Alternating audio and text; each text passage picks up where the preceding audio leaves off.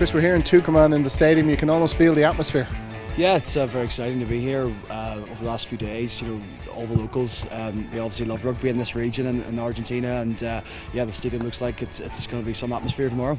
It's quaint, shall we say? It's quite an old stadium, but pitch is in good condition. Yeah, the pitch is fantastic. The ground looks like a sort of like a football stadium, and there's no doubt that the noise from last week, apparently this week's going to be even better as well. So for us, it's very exciting. It's been a good week training, a few more new caps as well, getting opportunities, and we know it's going to be another physical encounter.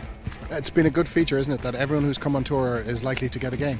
Yeah, well, that's obviously a few lads on the bench have to get on, but it's good that everyone. It's always hard if you travel on tour and not get picked and not get an opportunity to get your caps. So it's been great to see some boys getting their first caps, and yeah, it's just really exciting. They bring a lot of enthusiasm, obviously, and it's great for players. You sort of feed off that, and you want to put in a good performance for them as well.